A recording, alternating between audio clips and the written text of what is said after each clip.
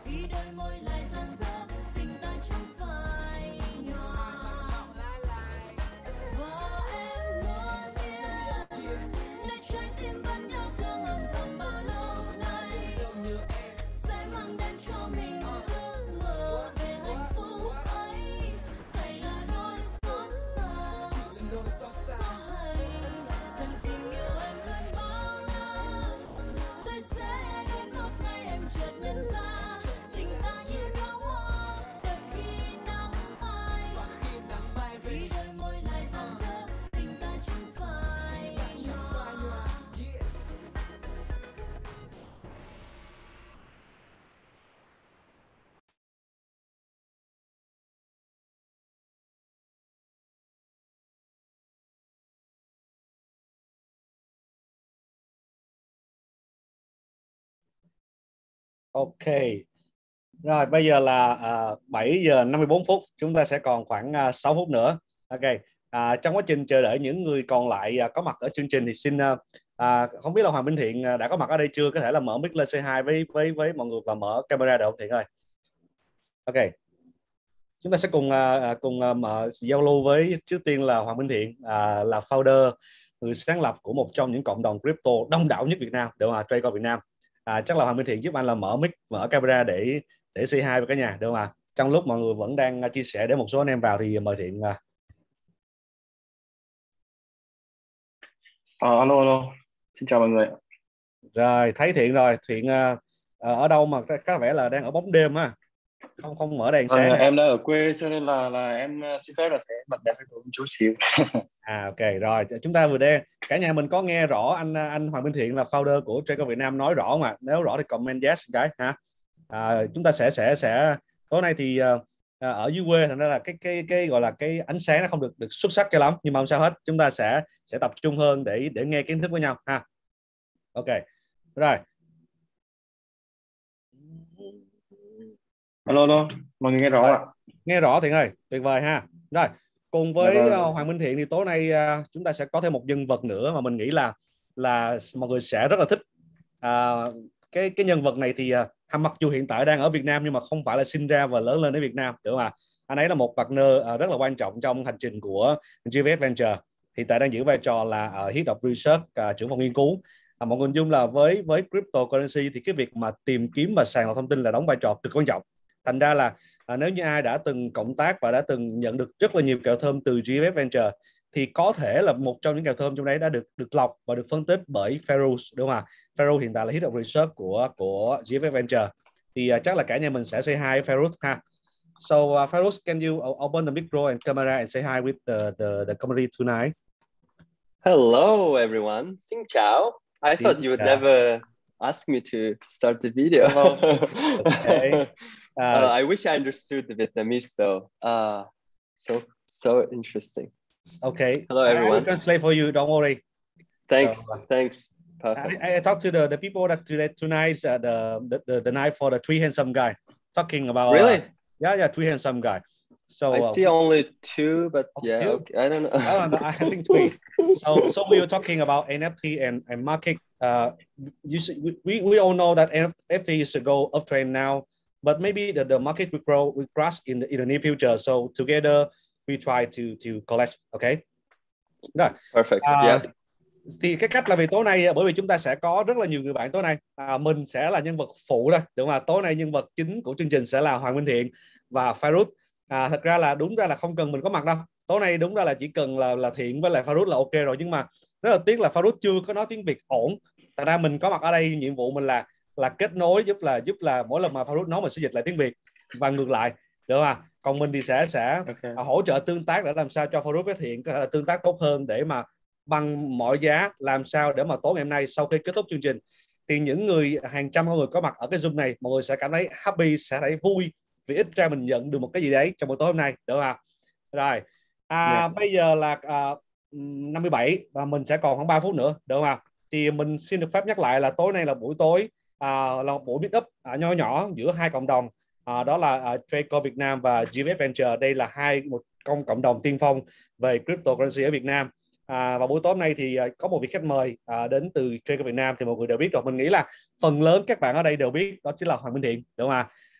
Hoàng Minh Thiện là một trong những người có rất là nhiều trải nghiệm và kinh nghiệm, và đặc biệt là những người đi tiên phong cho việc xây dựng một cái hệ thống online cho crypto, và hiện tại được xem gần như là đông nhất Việt Nam. Ok. Còn tối nay thì cùng song song với Thiện sẽ là một đối tác đến từ GSF Venture, đó chính là Farouk. Farouk đang là Head of Research, trưởng phòng Research của GSF Venture. Còn mình là nhân vật, mặc dù là nhân vật phụ, nhưng mà cũng sẽ với vai trò là người kết nối, thì cũng rất là mong sẽ đồng hành cùng với các chị em. Hiện tại thì mình đang giữ vai trò là CEO của GSF Venture. Ok. Đề tài tối nay mình nghĩ là đề tài NFT. Bao nhiêu người ở đây biết về NFT thì comment yes giùm mình một cái. Tối nay chúng ta sẽ nói rất là nhiều về NFT. Tonight we're talking a lot about NFT, Farouk. We were talking so much about NFT. Okay. Thanks for translating. I wish I understood everything you said. I will try. Được không? Perfect. All right. Thì tối nay nhà mình sẽ cùng nhau trao đổi về NFT. Thì chắc là mình sẽ bắt đầu ngay bây giờ luôn, được không ạ? Được không Thiện ơi? Chắc là mình sẽ không phải chờ nhau nữa. Ok. Là 8 giờ rồi. Anh em mình một số người vào sau thì cứ vào sau. Còn ai có mặt thì chúng ta cứ tôn trọng nhau. Và tối nay thì mình sẽ chắc là Thiện nói đôi lời trước khi mình bắt đầu được không? Xem là tối nay Thiện đến đây với một cái kỳ vọng gì, Thiện đã sẵn sàng những cái thông tin gì để chia sẻ cho hàng trăm người tối nay. Chắc là mời Thiện say hi với cả nhà cái. Ok, chào mọi người. Tên mình là Hoàng Thiện, đến từ cộng đồng TradecoinVietNam. Thì rất là cảm ơn GSF cũng như là các anh em đã yêu quý. Thì hôm nay sẽ đang giao lưu với lại anh em về cái nội dung là bên GSF, bên là NFT và cái thị trường. Hôm nay bọn mình cũng khá là chuẩn bị rất là kỹ về cái nội dung cho anh em, từ những người mới đến những người cũ. Và chúng ta sẽ tìm hiểu là không biết là cái trend NFT sắp tới thì có thật sự là hot không, chúng ta có nên đầu tư vào đấy hay không, và nó có phải là một trend để đầu tư dài hạn hay là không. Tiếp theo là 2017 thì đã cho chúng ta một bài học cực kỳ lớn, là cái thời điểm mà Bitcoin đang ở vùng 20.000 và nó sập xuống. Thì rất là nhiều anh em đã mất cái phần lời đấy đi, một số người thì đã đu đỉnh và lỗ luôn. Thì bây giờ thị trường đã lên rất là cao rồi, cực kỳ cao rồi. Thì chúng ta có cần phải chuẩn bị những cái gì để phòng cái trường hợp là đang đẹp và đang lời tự nhiên bị rớt một phát và chúng ta bị lỗ nặng, đúng không? Thì chúng ta phải chuẩn bị cái cách như thế nào để đảm bảo được cái lợi nhuận chúng ta an toàn, để chúng ta có thể giữ được cái lợi nhuận của mình và tăng cái lợi nhuận tăng thêm. Okay. Mr. Thiện just say that tonight we will share about the NFT, all about NFT. This is good or not? Is a trend or not? A potential or not? And the second thing, Mr. Thiện will mention that is because we all moved from 2017. We understand that the market go up very fast and go down very fast, and based on the hurt. So we will try to share with the experience and let the people, the investor, they protect all the assets. Don't look like the past that the people lose money after they earn a lot of money. So this time, no, we don't want to do. Okay. So how about you, Farouk? Okay. What will you share with the market tonight? Tonight, what do you intend to talk to the community? Perfect. All right. Thanks. So quickly about me, actually, my personal experience into crypto also started in 2017. Okay. So I understand what you're talking about, where prices can go up and down, and there's a lot of anxiety about it. When I first came into cryptocurrency world, it was back in 2017, just before the bull run. So I had a chance to see how these things unfolded, and I lost myself too. Yeah, but you then lost? exactly, You lost? yeah, in 2017-18, when you come first time, no one tells you much. It was early days, but then the more you learn the market, the bigger picture you have, and the longer term your vision is, you get to change your strategy and approach. So here we are in 2021, and I'm very excited. I'm excited about the whole blockchain ecosystem and about NFT industry at the moment. So let's talk about NFTs. Ok. Mà chúng ta vừa được nghe Farooq chia sẻ, đúng không ạ? Như Thiện đã chia sẻ là hôm nay ngoài việc chúng ta nói về NFT thì một trong những thứ mà Thiện rất là muốn nhắc nhở anh em đó chính là sẽ có những ngày thương đau, bởi vì những người nào đã trải nghiệm đủ lâu với ngành á, thì mọi người đều sẽ thấy là cái giai đoạn mà 2017 là giai đoạn cực hưng phấn, rất là nhiều kiếm được rất là nhiều tiền, nhưng mà sau đó chúng ta gãy rất là nhanh, bởi vì một vài sự khủng hoảng xảy ra. Và lần này Thiện không muốn chuyện đó xảy ra, và Thiện sẽ có một vài những cái ghi chú nhắc nhở anh em. Và với Farooq thì Farooq đến với thị trường này chậm hơn mọi người rất là nhiều. 2017 anh ấy mới bắt đầu và anh ấy kêu là anh ấy tham gia lúc thị trường bull run, có nghĩa là đang hưng phấn. Và bản thân Farooq cũng là người mất tiền, được không ạ? Mặc dù là một người research, nhưng mà anh ấy cũng đã mất tiền với thị trường này. Chính vì thế mà sau khi mà anh ta tham gia với ngành, Farooq đã thay đổi chiến lược và bạn ấy từng ngày nâng cấp, và bây giờ bạn ấy cảm thấy rất là happy, rất là hạnh phúc với cái việc mà phát triển hệ sinh thái của crypto ha. Ok. Vậy thì chắc là mình bắt đầu với Thiện trước đi. Bây giờ là bởi vì hôm nay Farooq đã chuẩn bị rất là kỹ cái đề tài NFT, nhưng mà mình nghĩ là chắc là anh để Thiện trao đổi trước, xem là ở góc độ một người, Thiện không phải là một người research, Thiện thiên hướng một người thị trường hơn, đúng không Thiện ha? Là người là bắt nhịp rất là nhanh đi với thị trường. Vậy thì những cái khái niệm NFT thì nó sẽ ảnh hưởng như thế nào? Thiện đón nhận nó như thế nào? Thiện nghĩ nó là như thế nào? Và với là một người trader thì cái khái niệm này nó ảnh hưởng tới việc mà giao dịch của mình thế nào Thiện? Xin chào mọi người nhé. Mình chia sẻ một chút cái góc nhìn cá nhân thôi nhé. Góc nhìn cá nhân về cái NFT thì mình thấy rằng là nếu nó nói về cái tính thực ứng dụng của nó thì hiện tại vẫn chưa được nhiều. Nhưng mà rất là nhiều dự án, rất là nhiều cái tổ chức đã đầu tư tiền về cái NFT này. Khởi động từ một cái trend mình nghĩ là nó nhỏ, nhưng mà cuối cùng nó rất là lớn. Lớn là vì rất là nhiều tỷ phú tại Việt người ta đang chơi một cái trò chơi về NFT. Các bạn đã từng nghe một câu chuyện về mua bán một vài bức tranh lên tới vài triệu đô, vài chục triệu đô đúng không? Thì đó là một cái khởi đầu của một ngọn sóng. Giống như trong thời trang cũng vậy thôi. Thì khi mà về những người giàu đi trước thì là những cái người phía sau người ta sẽ bắt cái trend đấy và theo ủng hộ nó.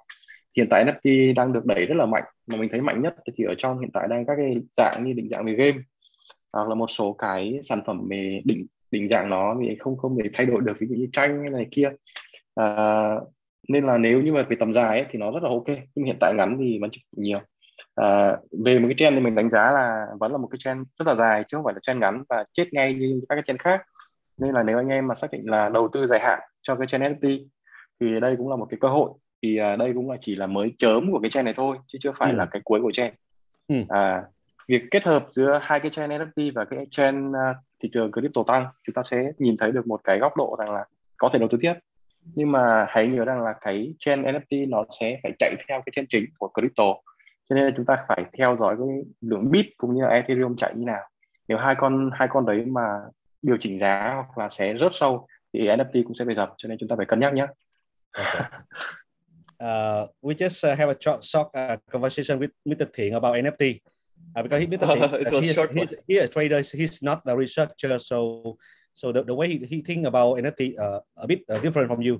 But he say that NFT is a potential, it's not for short, for long. But NFT has a follow for the market, follow for the Bitcoin price and Ethereum price. So I think I will let you share with the people more about NFT because you know more clearly about NFT. Okay. Chúng ta vừa được nghe Thiện trình bày về NFT, nhưng mà cái góc độ của Thiện là trader, và với Thiện thì đó là một cái tiềm năng, nhưng mà mình nghĩ là hôm nay chắc là Thiện với anh sẽ phải cùng với Farooq mình nghe giải thích cơ bản được Thiện, để xem là hôm nay, bởi vì nhiều người, thật ra một số anh chị em hôm nay là người mới hoàn toàn luôn, cũng gần như không biết gì về NFT, chỉ nghe là mua thôi. Thì hôm nay rất là may mắn chúng ta đã có Farooq đã research, có nghĩa là mặc dù chúng ta vẫn trade cả năm nay, nhưng bây giờ mọi người sẽ được nghe xem là ok, nó thực sự nó là cái gì, tại sao nó tiềm năng, tại sao nó tăng giá, tại sao nó hot, Sau đó thì chúng ta mới quay trở lại với những câu hỏi là ok, vậy nó sẽ ảnh hưởng thị trường thế nào. Ok. So now I will move to you, Farouz. Please help us to explain with the people about the NFT. What is it? Why it hot? It is important or not? So share with the people. Thank you. I'm glad you asked. Yeah, perfect. Let's dive into the NFT world. Perfect. The first things first, you all have seen these announcements and these pictures, people selling their NFT piece for almost $70 million. Dapper Labs raising $300 million in funding.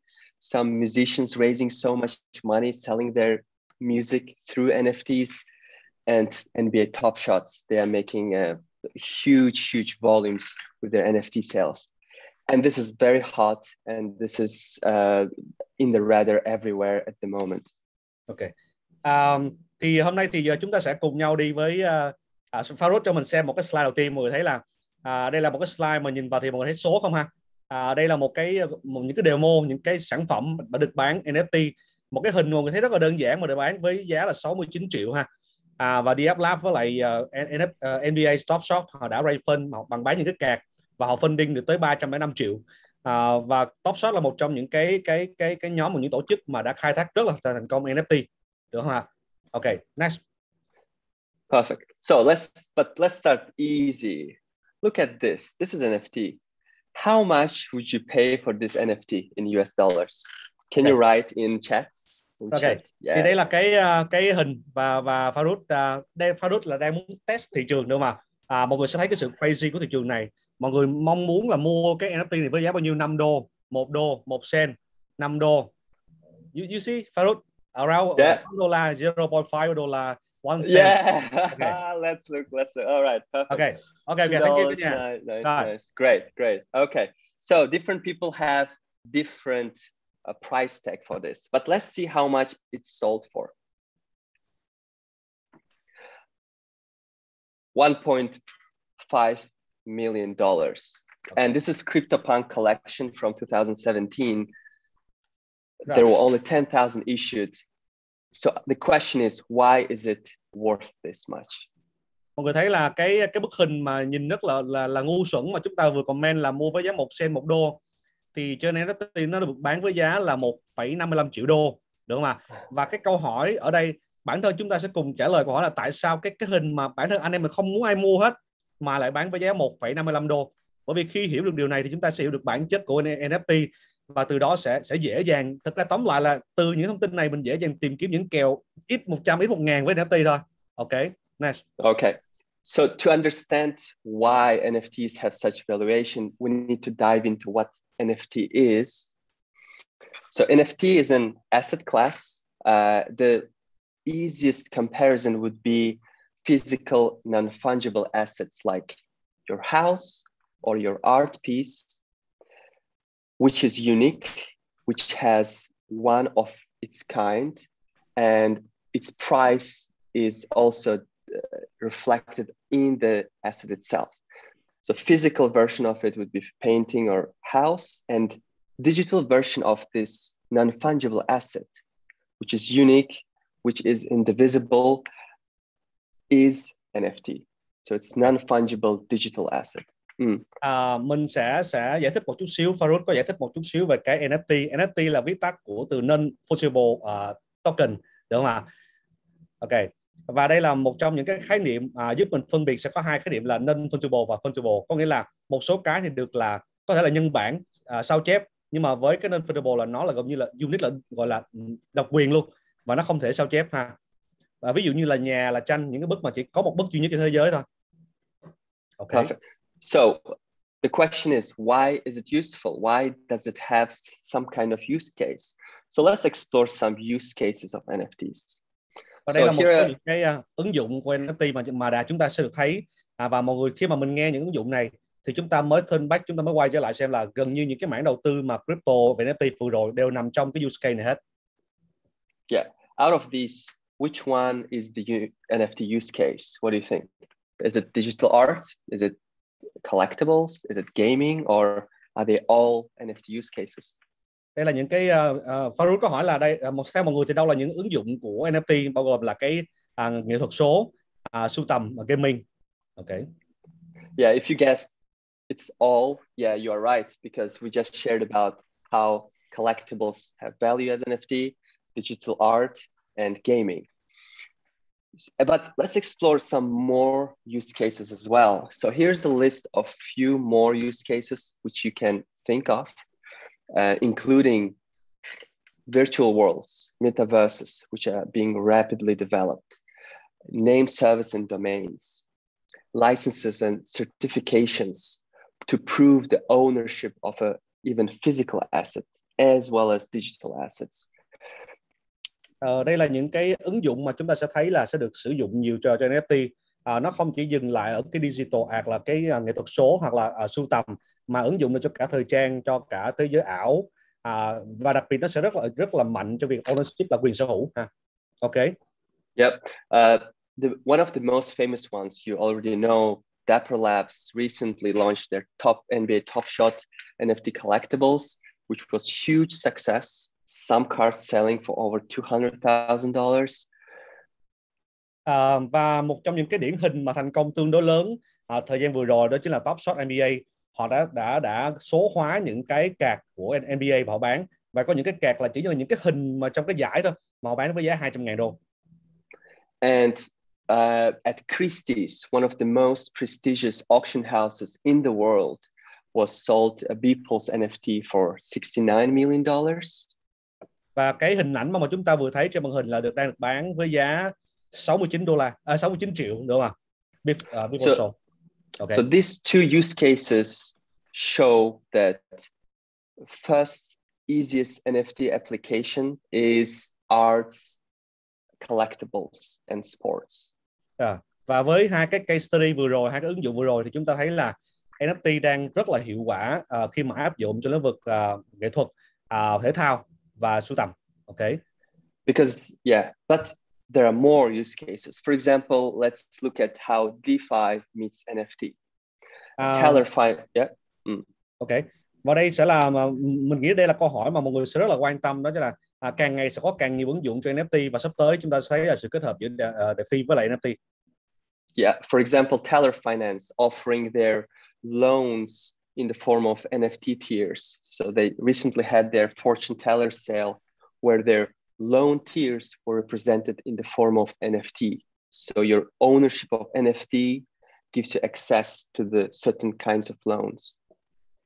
Và một trong những cái mọi người lưu ý cho mình đây là những từ khóa, đó là giống như Teller họ sẵn sàng là cho những cái khoản vay với những cái tài sản NFT đã được số hóa. Có nghĩa là sau khi NFT số hóa xong, họ bán xong rồi, chúng ta sở hữu rồi, thì sẽ có một số nơi họ chấp nhận để mà chúng ta gọi thế chấp mà vay từ cái sản phẩm đó. Thì bên ngoài thị trường thế nào thì trên số hóa nó sẽ y chang như vậy ha. Okay. Perfect. So now let's a little bit zoom out in time and look at the whole NFT landscape since its rapid development. Và đây là một bức tranh toàn cảnh cho NFT dành cho những ai thật sự mong muốn là đến với NFT ở góc nhìn rộng mở hơn, chứ không đơn thuần là đầu tư ha. This industry has been rapidly growing and being developed for over a couple of years. Since 2017, the biggest steps towards infrastructure were built, including ERC 2721 standard, which empowers NFTs at the moment, and blockchains where you can build NFTs. Thì mọi người thấy là cái tầng đầu tiên đó là cái tầng gọi là hạ tầng, NFT infrastructure. Thì đây là một cái tầng mà xây cái cơ sở giống như nền móng. Thì mọi người thấy là trên màn hình mọi người là cái blockchain nền móng cho NFT, đó là Flow. Tại sao nó bay rất là nhiều? Bởi vì nó là cái nền móng. Và đặc biệt từ 2017-19 thì chúng ta có một công nghệ là cái ERC721, là một cái công nghệ giúp gọi là giúp hiện thực hóa những cái gọi là cái concept của NFT ha. Okay. Since then, a lot of funding, a lot of talents, a lot of newer and newer use cases have been experimented, have been being built on top of that infrastructure. So this industry is not really new. You may have found out about it recently, but this industry, NFT sector in blockchain, has been growing and being developed for a couple of years. Okay. Với cái nền tảng được xây thì chúng thấy là trong thời gian vừa rồi đã có rất là nhiều những cái ứng dụng, những sản phẩm đã được xây dựng trên cái nền đây. và nó ngày càng mở rộng ha. Okay. So and including that categories that we just talked about, the collectibles and art pieces, governance platforms issuing their NFTs, derivatives, so NFTs coming to DeFi and big money global market, as well as different platform tokens on different ecosystems. Và đây là một cái hình để mô phỏng những cái nhóm thể loại khác nhau của NFT token. Chúng ta thấy là có những cái nhóm là dành cho sưu tầm nè, như là meme, đúng không ạ? Những cái nhóm là social token, những cái nhóm là dành cho platform. Thì đây là những cái đa dạng, những cái nhóm khác nhau. NFT nó có nhiều dạng khác nhau để chúng ta có thể là quan tâm. Okay. Yeah, perfect. So this is the background. This is where things have been coming from. But let's look at where things are at the moment. Okay. So what's the state of the market right now? Just a couple of months ago, we were at $12 million of trading volume. Maybe Mr. Tien knows already. And just 2 months ago, we reached $500 million in trading volume in NFTs. That's almost 50x. Đây là một số liệu rất là quan trọng, rất là đáng được lưu ý ha. Có nghĩa là mặc dù chúng ta đã nói nhiều về NFT, nhưng mà số liệu thì không nói dối. Một thống kê cho thấy là cái số liệu volume trade của NFT chỉ trong vòng 3 tháng, 12 năm 2020 cho tới bây giờ là 3 tháng. Nhưng mà thật ra số liệu trade nó tăng lên 40 lần, từ 12 triệu cho tới 500 triệu. Có nghĩa là cái volume nó đã rất là lớn chỉ trong vòng 3 tháng rồi. Okay. Yeah, what does it include? It includes NBA Top Shot transactions over 20 million in volume. It also includes music NFT sales, generating over $60 million in a couple of months, which only consisted of around 150 independent musicians. And this is very, very far from new normal. This is just a scratch of what NFT music has to offer. Và như mọi người thấy là hồi nãy Thiện cũng chia sẻ rồi, NFT nó chỉ là mới cái chớm thôi. Và cái chớm mới đó được thể hiện ở một cái phần đó là chúng ta thấy trong 3 tháng, mặc dù có volume giao dịch của NFT nó tăng lên 40 lần là 500 triệu, nhưng mà thật ra nó chỉ mới đến từ một vài cái nhóm NBA và đến từ 150 cái nhóm nhạc, cái brand, mà nó chỉ là đại diện cho một cái tỷ lệ rất là nhỏ thôi. Còn nếu mà mọi người hình dung là cả thế giới khi mà rất là nhiều người cùng nói về NFT thì con số này sẽ không phải là 500 triệu nữa. Thành ra là tất cả chỉ là mới chớm thôi. Okay. Let's zoom out even more and look at the whole NFT marketplaces in Q1 of this year. That includes January, February, and March, where NFT sales exceeded $350 million on NFT marketplaces. And cumulative first quarter sales surpassed $1 billion. Cumulative is very important because it represents the demand after public sales, after big auctions, if they're still interested among public and NFTs. And this is very, very big data, and it's very, very important to look at too. Như Farouk có chia sẻ là chúng ta có một vài những số liệu, có nghĩa là số liệu thì không nói dối. Với Farouk là cái số liệu trong quý vừa rồi là rất là quan trọng. Cái cumulative first quarter là sales là một cái khái niệm mà nó thể hiện là cái nhu cầu của một người tăng rất là cao sau khi after service có là bán xong rồi nó vẫn tăng. Có nghĩa là chứng minh là nhu cầu thị trường đang cực kỳ cao. All right, this is where we are right now, but what's the future potential? That's why we are discussing NFTs. Is there a future for NFTs? Is there any potential? So let's look at these headlines. The first thing you see, this is news. What does news say? News say Dapper Labs, Flow raising so much money. News say Super Rare raising so much funding.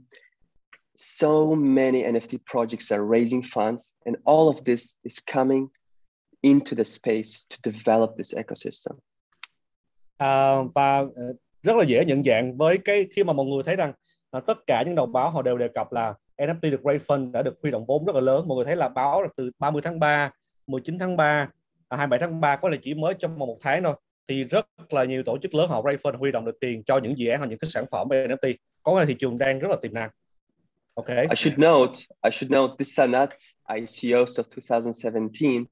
These are big institutions, venture capital institutions with long-term vision in crypto, with a lot of experience, such as Dapper labs raising money to develop this industry. Okay. Perfect. So, and you all know Binance, and Binance with their Binance Smart Chain, now their Binance NFT marketplace is also empowering this whole NFT season. When big players, when legit big players are in the trend as well, and they're also trying to push this industry to grow, I become very optimistic because they know this industry has something to offer, and this is just the beginning. Và mọi người biết là Binance là một cái sân họ rất biết cách chơi game đúng không ạ? Và sau khi họ ngay lập tức họ ra một cái marketplace, một cái chợ NFT vào tháng 6 này. Và cái thông tin này lát nữa mình sẽ trao đổi sau khi mà Faros đã dừng một chia sẻ. Mình sẽ hỏi với Thiện xem là thông tin này có ảnh hưởng với giá Binance hoặc là làm tác động thị trường nhiều hay không. Nhưng mà mọi người nhớ tháng 6 là thời điểm mà marketplace NFT được ra mắt của Binance, có nghĩa nó sẽ tạo một điểm nhấn rất là lớn dành cho những ai đang quan tâm tới cả BNB cả NFT. Okay. Yeah, and just a day or two ago, Labs again raised money. This time, Coinbase Ventures joined the whole NFT movement. 65 million investment. Đây là GSF với Coinbase đã đầu tư 65 triệu cho Avatar Startup. Có nghĩa là Coinbase đầu tư thì mọi người biết rồi, không hề đơn giản ha. Và họ đầu tư 65 triệu là những con số tiền rất là lớn cho những cái ngách mà chúng ta một số người hiện tại vẫn chưa hiểu nó là gì, nhưng mà tại đã đầu tư rất là lớn này. And from traditional tech companies, eBay just recently, a day or two ago, also hinted that they are very much interested in joining NFT game. Thì đây là một cái CEO ở eBay là rất là nổi tiếng ha, và đã sẵn sàng. Tóm lại là không chỉ như crypto mà những người truyền thống người ta cũng đã sẵn sàng để gia nhập cái cuộc chơi này, bởi vì họ biết được rằng NFT là một trong những phương thức rất là nhanh để mà họ raise fund từ thị trường ha.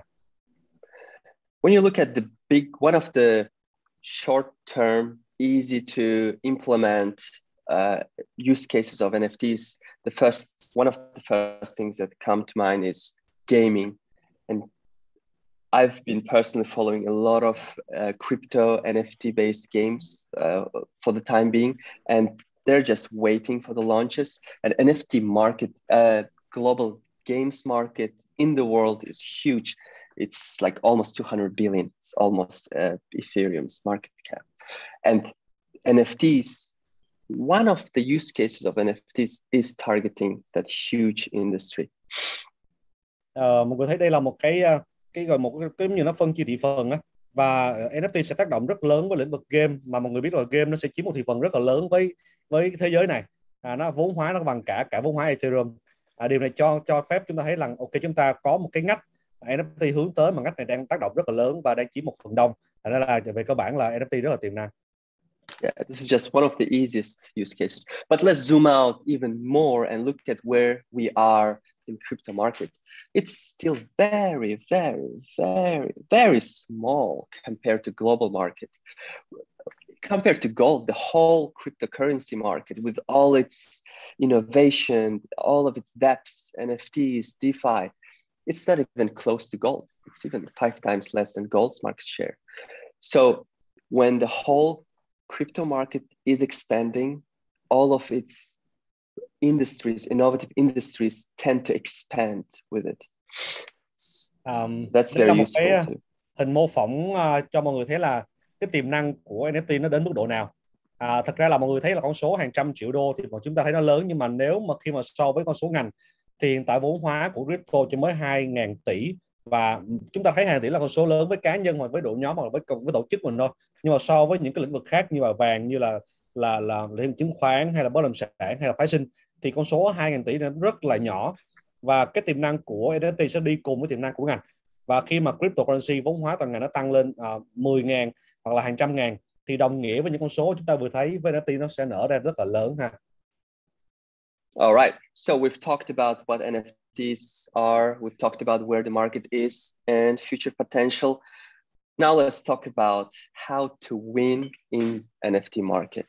What are the opportunities, how to take advantage of it? Đây là phần mà mình nghĩ là mọi người sẽ quan tâm nhất, tóm lại là biết NFT rồi bây giờ làm sao để mà từ cái thông tin mình có để kiếm được tiền, đúng không? Làm sao mà cứ khai thác cái thông tin vào ra tài chính. Okay. Yeah, probably you and Mr. Tien will also agree that when things are going crazy, the first things to remember is research. What do I mean by this? How to find projects, what to look at when you find the project, and then when to buy. Okay. So let's talk about, yeah, okay. Chúng ta thấy là cái Farouk đang bắt đầu đi vào những phần mà mình nghĩ là tất cả 1.000 con người đây quan tâm nhất. Tóm lại là tôi biết rất tiềm năng rồi, thì giờ làm sao? Và cái việc vào đầu tiên Farouk nói là mình sẽ phải biết cái cách thức nghiên cứu research, và sau đó chúng ta có những cái tiêu chí để research, và sau khi research xong thì buy là mua nó.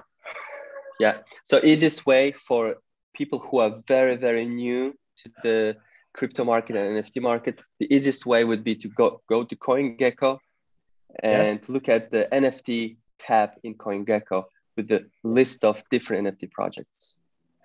And second, once you know where the NFT projects are, you start looking at them closely. So you look at the project's team, their business model, their funding, and other parameters to gain more confidence and learn more about the project.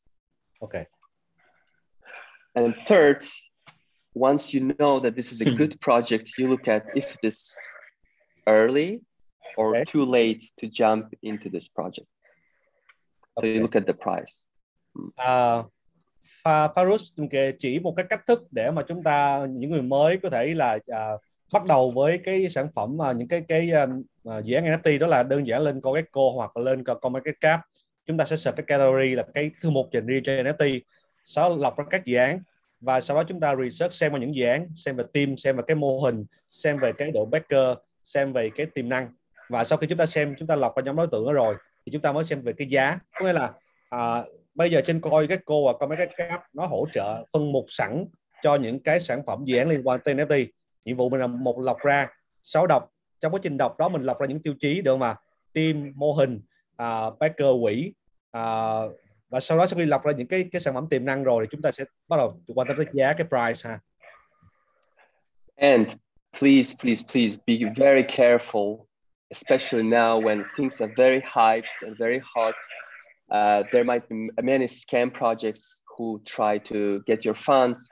So do your research well, consult with reliable people, follow good KOLs, YouTube influencers, follow the reviews before you invest anything.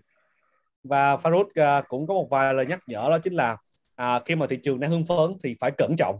Tại vì khi mà mọi người dễ dàng xuống tiền những sản phẩm NFT thì đồng nghĩa với lúc đó sẽ có những cái project scam hoặc là dựng ra với mục đích không lành mạnh. Và nếu chúng ta FOMO thì rất là dễ bị mất tiền. Thành ra là hãy cho mình những cái nguồn thông tin đáng tin cậy, follow những KOL và nghe review trước khi ra quyết định. But I should note, my advice is not for necessarily traders. My advice is for people who want to make this kind of gains. People who want to make 3,000 gains from Decentraland, or 5,000% gains from Engine, or 30% growth from Flow. It's not for traders. This is for people who have patience and who have long-term vision to grow their wealth and investments. Ok. Và Farouk có nhấn mạnh đó là cái lời khuyên của Farouk thì không áp dụng cho những người trade, được không? Những người giao dịch ngắn. Tại vì cái trường phái mà lọc phân tích mà lựa chọn những cái tiềm năng thì dành cho những nhóm đối tượng đầu tư giá trị, buy hold và giữ đủ lâu. Perfect. Yeah. Good luck in your gem hunting and your investments. Okay. Thank you. Okay, thank you Farouk. So thank you very much. Thank you. Mọi người, chúng ta vừa được nghe Farouk giải thích lại, đúng không ạ? Mình nghĩ là ở đây trong 1.000 con người tham gia thì sẽ có rất là nhiều anh chị em mà đã hiểu rất là sâu về NFT rồi. Nhưng mà bằng một cách nào đó thì hôm nay chúng ta sẽ được tổng quát hơn. NFT nó là một cái từ khóa viết tắt của non-fungible token, đúng không ạ? Là cái số hóa những cái sản phẩm mà không thể lặp lại, không thể sao chép.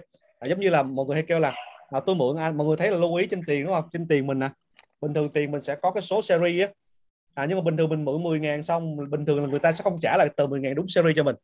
Vậy thì mọi người hình dung là cái tờ 10.000 mà được trả lại với đúng số series đó chính là NFT, được không? Cùng là tờ 10.000 này nhưng mà nó được định số số hóa và được gọi là xác định danh tính rồi. Đưa 10.000 và trả là 10.000 phải đúng cái này thì được gọi là NFT. Nó sẽ rất là khác so với việc mà đưa tờ 10.000 trả 2 tờ 5.000, nó không giống như vậy ha. Và chính vì cái khái niệm mà unit đặc quyền, độc quyền, thành ra là NFT ứng dụng rất là lớn cho rất là nhiều những cái danh mục, bao gồm là số hóa về nghệ thuật, bao gồm là sưu tầm, bao gồm là game, đặc biệt là game. Cái số hóa đặc biệt là quan tâm tới quyền sở hữu. Thì những cái thứ mà mọi người thấy là tại sao thế giới này người ta sẵn sàng mua những con tem với trị giá hàng trăm triệu đô, bởi vì nó unique, chỉ cái thế giới chỉ còn một cái thôi. Thì tương tự như vậy thì NFT là người ta số hóa những sản phẩm tài sản thành những cái tài sản số, và nó phân định danh quyền, và nó phân một cái permission, cái gọi là sao ta, cái quyền sở hữu. Và cái nào mà cung mà ít mà cầu cao thì nó giá nó cao thôi. Những cái sản phẩm mà còn bán với giá hàng chục triệu đô là bởi vì thế giới này chỉ có một cái chiếc duy nhất. Mặc dù người ta mua ra, người ta marketing thì người ta rửa tiền không quan trọng, nhưng quan trọng là cái nào mà nhu cầu cao mà cung thấp thì giá nó sẽ cao. Và Farouk đã cho mình thấy là Farouk đồng quan điểm với Thiện, đó là NFT chỉ là mới chớm thôi. Lý do là sao? Tại vì chúng ta nói bằng số liệu. Chúng ta thấy là mặc dù thấy là con số hàng chục triệu, nhưng mà thật ra là mới chỉ hàng chục triệu đó đến từ một nhóm có 150 hoặc gần 200 cái ban nhạc người ta số hóa music thôi, và chỉ mới đến từ cái NFT, NBA Top Shot là những cái cộng đồng gọi là thể thao nhỏ thôi. Mọi người hình dung là khi mà cả global, cả thế giới này bắt đầu bắt nhịp với NFT thì con số này sẽ lớn hơn rất là nhiều.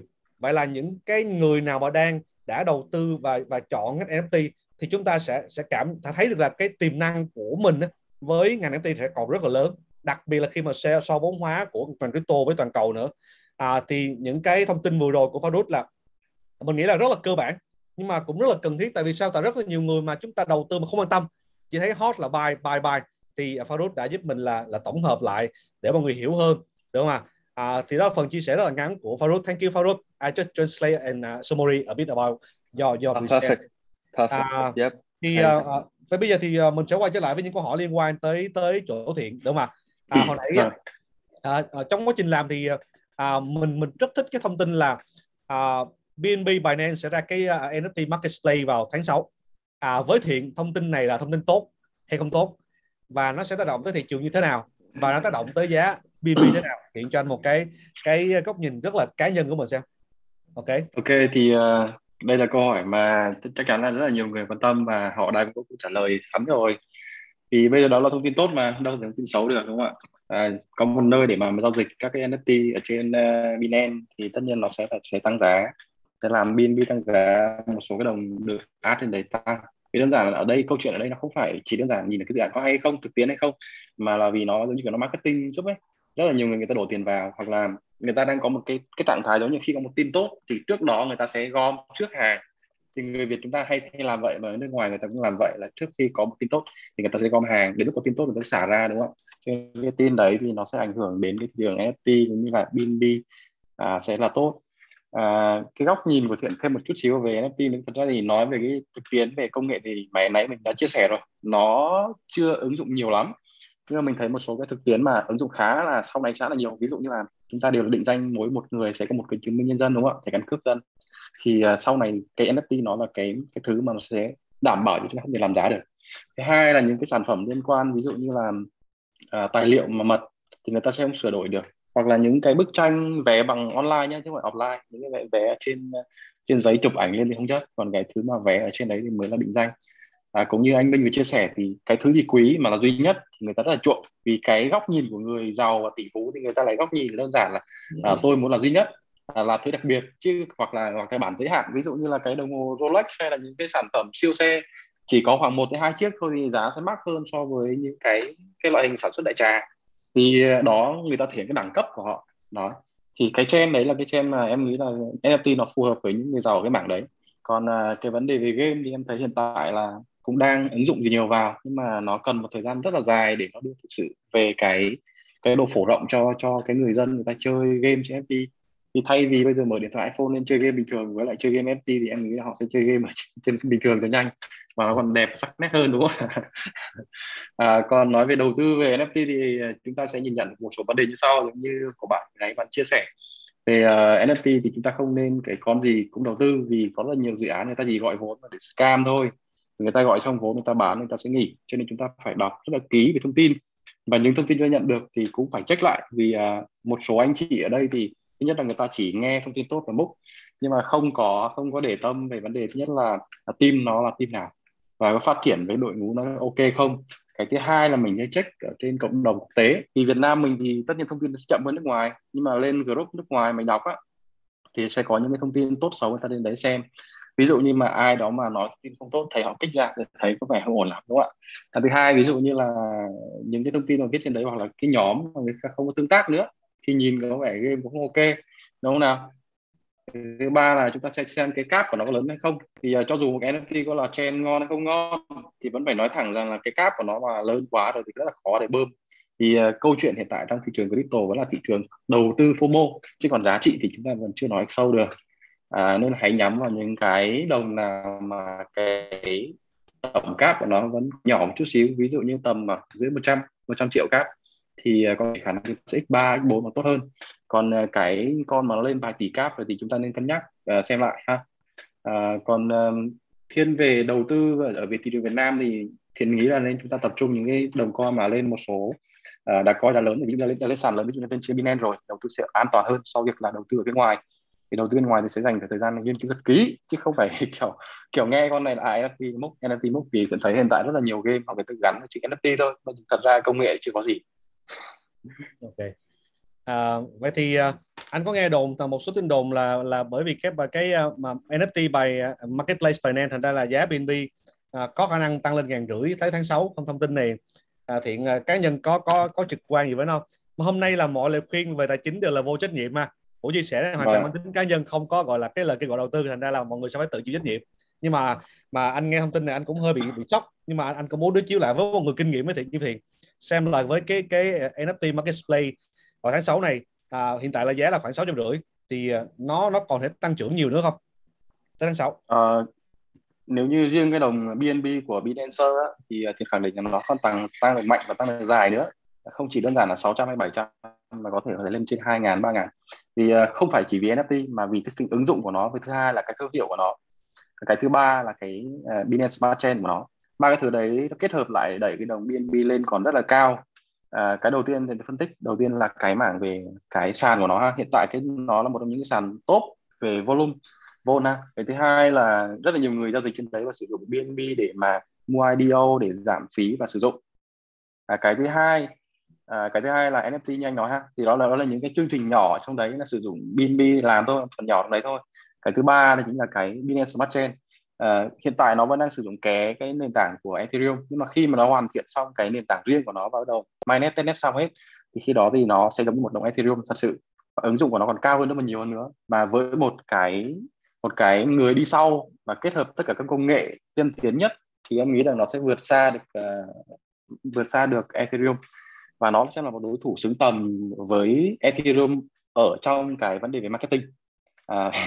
Ethereum thì đi trước cho nên là nổi trước, ví dụ như kiểu là giống như BTC vậy, nó đi trước cho nên nó rất là nhiều người biết. Còn BNB thì nó được lợi dụng cái việc là hiện tại đang là top rất là nhiều thứ, cho nên là nó sẽ kết hợp với cái việc là marketing đó mạnh thì nó sẽ đẩy đồng BNB đó bay tiếp. Quan trọng là chúng ta sẽ vào giá nào.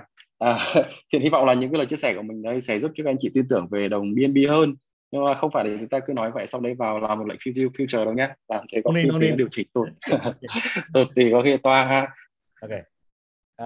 Farooq, I just asked Mr. Thiện about NFT marketplace, and based on the news, so he intend that the market, what's going on with the market, what's going on with the price of BNB, and he said that he shares some experience in checking for the NFT project, that we have to go for the group community, check with some foot new. If the people they remove the foot new, so that means the project has some problems. He's checking for the market cap. If the cap of the project is quite low, so more easy for the people to invest. If the cap is quite high, so that means the profit is not high, so we care about the profit. And then we talk about the BNB, the potential of BNB.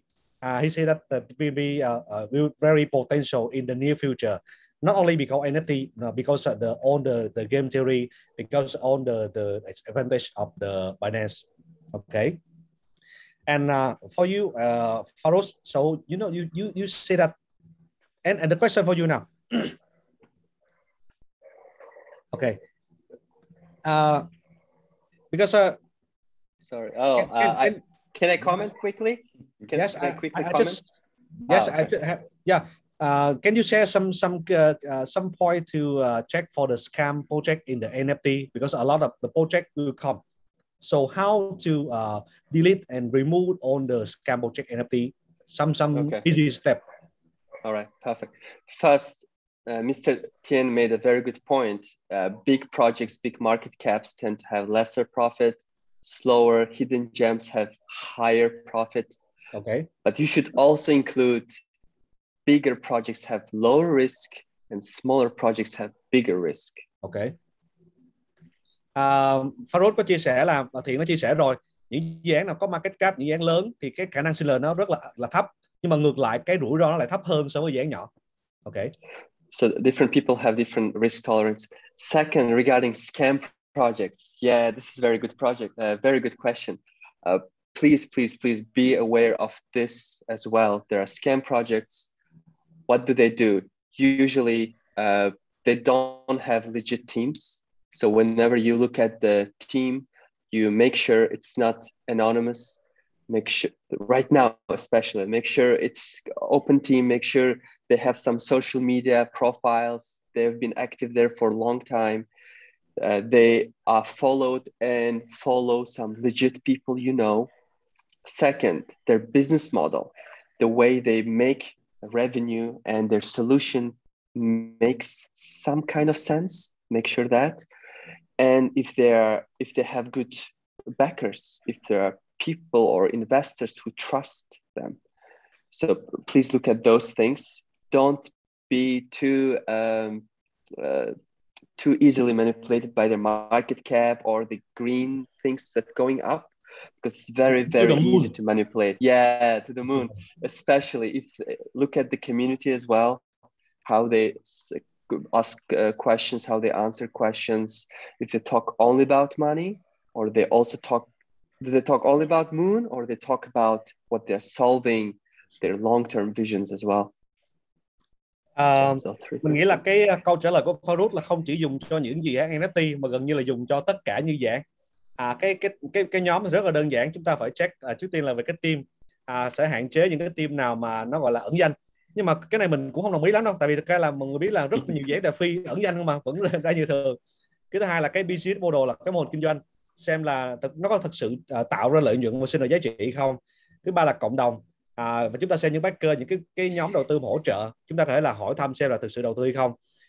Thì đây là những cái từ khóa mà Farooq chia sẻ là mình có thể check được với những dự án mà và đặc biệt là khi mình cho những nhóm cộng đồng thì mình xem cách tương tác của nhóm admin đó, là họ chỉ tập trung nhiều vào solution và giải pháp, hay là họ chỉ nói về cái giá thôi, giá nó sẽ tăng bum đum thôi.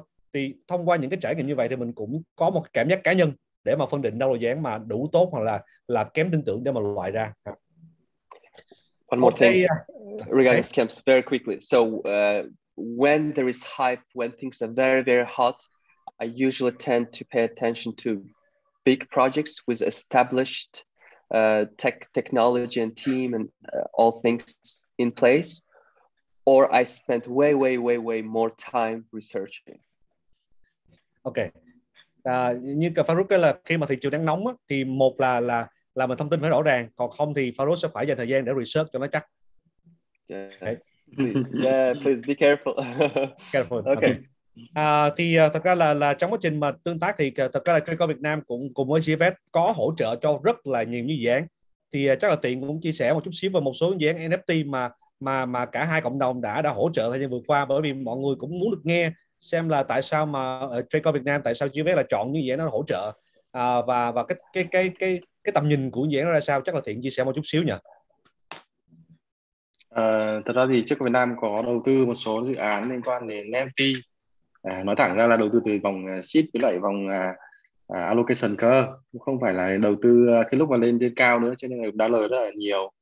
Thì ví dụ như là con Alley ha, cái con với thứ hai là mấy con như chẳng như Iternation này, rồi là GSF, thì rất là nhiều con NFT khác nữa, nhưng mà hiện tại mình không share ở đây hết được, mình không nhớ tên. Rất là nhiều, hiện tại một số con còn chưa ra nữa cơ. Cái câu chuyện đây thì mình chia sẻ không phải để các bạn sẽ mua thẳng ngay con đấy giá bây giờ, chúng ta phải nhìn rõ ràng một vấn đề này. NFT là ngon, trend dài, nhưng mà chúng ta phải nhắm được cái con nào sẽ tăng trưởng được dài, chứ không phải chỉ đơn giản ok nếu như bạn xác định là đầu tư về giá trị thì hãy đọc kỹ về nó. Ví dụ những cái dạng như chỉ đơn giản phục vụ về game và tạo ra game đơn giản game thôi ấy, tốt nhất là không nên đầu tư dài hạn về giá trị còn đấy, vì nó không có giá trị gì nhiều. Vì game nó sẽ rất là khó để mà phát triển mạnh lên, trừ khi là cái dạng để phát triển game thì nó khác nha. Còn chỉ ra một cái game thôi và bán một đồng token thì nó không có giá trị gì nhiều. Còn cái loại thứ hai là nó phát triển nền tảng để sau này hỗ trợ các cái dạng NFT mới ở trên đấy phát triển đến đấy thì nó sẽ hay hơn.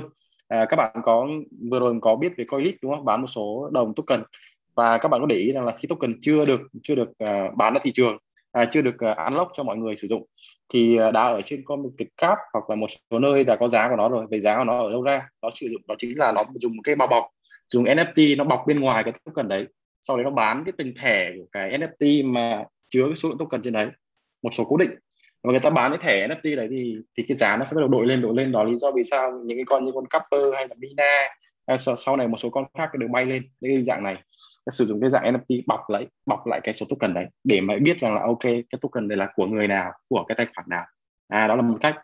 Thì mình thấy ứng dụng của NFT thì nhiều, nhưng mà hiện tại thực tế thì chưa sử dụng nhiều lắm thôi. Mà còn về đầu tư về dài hạn với NFT thì các bạn cứ nhắm mấy con hiện tại đã lên sàn Binance và Múc, mình nghĩ đợi chiều dài thì nó vẫn bơm được x2 x3 nữa, nhất là những con cap nhỏ hơn 300, cap nhỏ hơn 300 có thể x2 x3 được, còn nó vẫn có thể lên được 1 tỷ.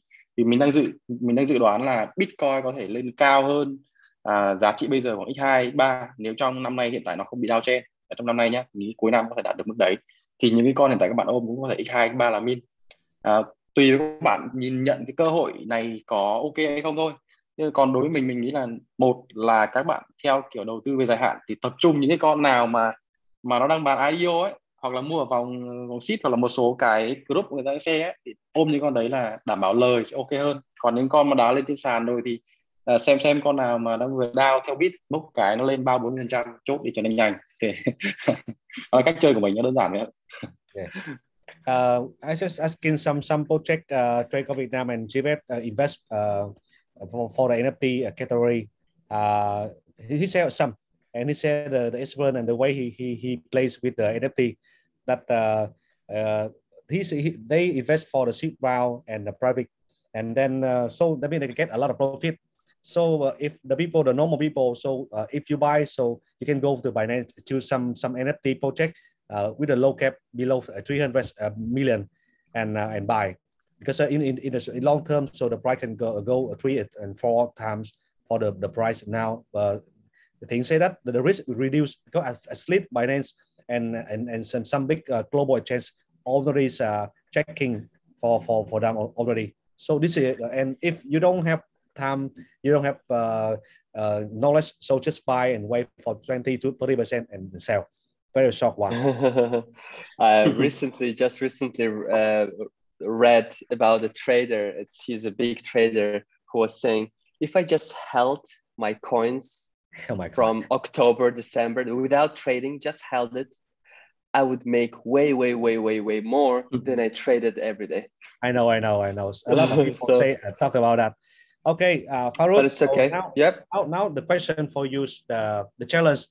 You know, we all talking about some good things of NFT potential. So, what makes NFTs crash if can? Like something crazy, something not good, and some challenges for the people, for investor when talking about NFT. What is? So thank you for raising this. Let's talk about challenges too. It's too much good news, and let's talk about some challenges, some possibilities which lead to different scenario. So the first thing is there is still lack of understanding, or there is misunderstanding about what NFTs are. Okay. So people think it's just card with some kind of picture, or this is some kind of item in the game. But it's okay. Many people don't understand, but it's also some people misunderstand and ignore it altogether. They think there's no potential. So that's one challenge, just educating people that NFTs, just like in real life, you have non-fungible assets, like your house, like your painting.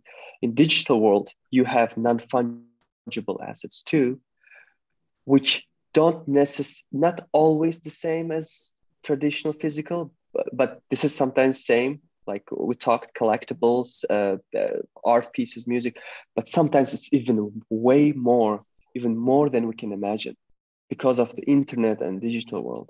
So that's the first challenge. Okay. Mình hỏi thăm Farouk về những cái thách thức được không ạ? Tại vì chúng ta cứ bàn về tiềm năng, có nghĩa là ai cũng kêu là nghe là cứ muốn múc thôi, nhưng mà thật ra không phải như vậy, nó sẽ có những cái trở ngại, những cái gọi là cái thử thách đó. Và cái thử thách đầu tiên mà Farouk chia sẻ mình nghĩ rất là hợp lý, đó chính là cái lượng thông tin kiến thức. Bởi vì một số người sẽ không hiểu về NFT và hoặc là hiểu lầm, người ta đánh giá NFT chỉ đơn giản là một cái gì đó nó basic, giống như cái game, giống như cái thẻ đó. Và khi mọi người xem nhẹ giá trị của nó, không hiểu, thì chúng ta không đánh giá được tiềm năng và bỏ lỡ cơ hội này.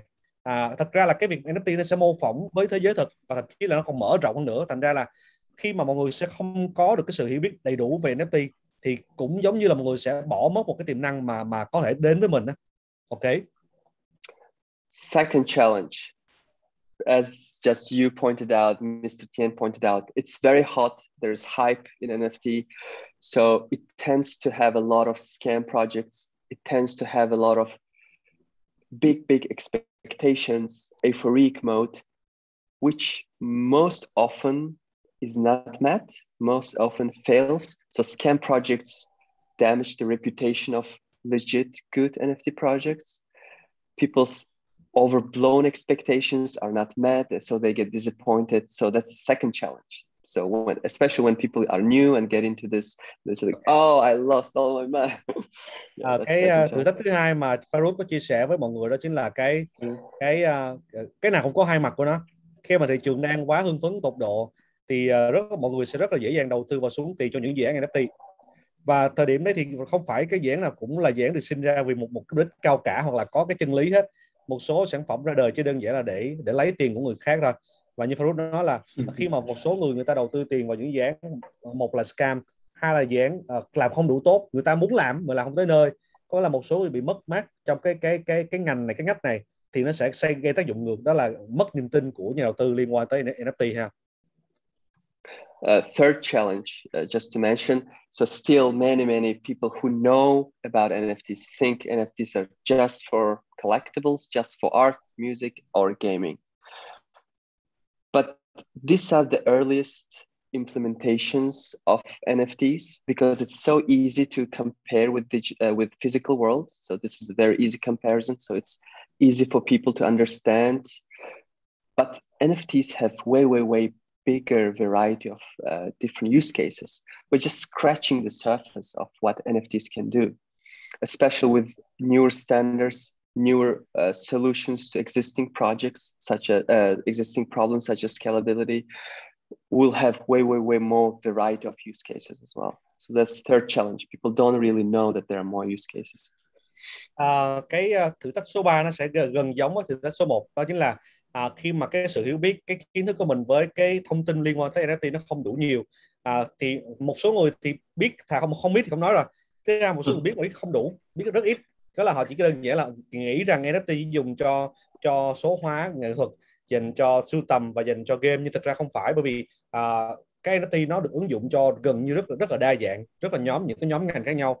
Và khi mọi người hiểu không đủ thì nó sẽ làm giảm cái gọi là sao, cái sự tập trung, cái sự quan tâm của mọi người ha. Yeah, I can talk for hours.